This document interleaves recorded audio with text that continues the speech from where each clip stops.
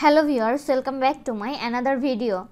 In this tutorial, I will show you how to delete old Wi-Fi history and how to view old connected Wi-Fi password.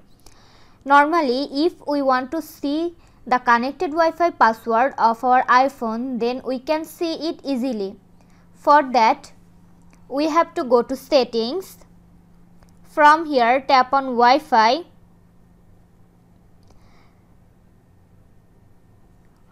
We have to click on the information icon next to the connected Wi-Fi. From here, click on password. Your device will authenticate via Touch ID or Face ID. You will now see the connected Wi-Fi password. But if we want to see the Wi-Fi password which was connected to our iPhone a long time ago, then how can we see? We can find out the password of the previously connected Wi-Fi very easily. For that, launch Settings app on your iPhone or iPad with iOS 16.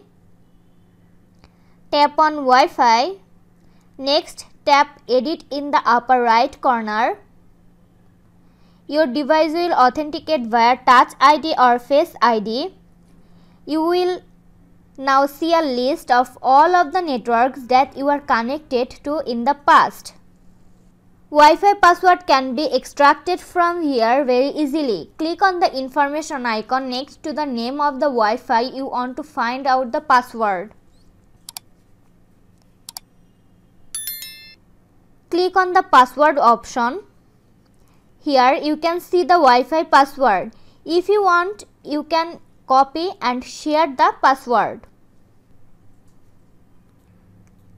Wi-Fi history can also be deleted from here.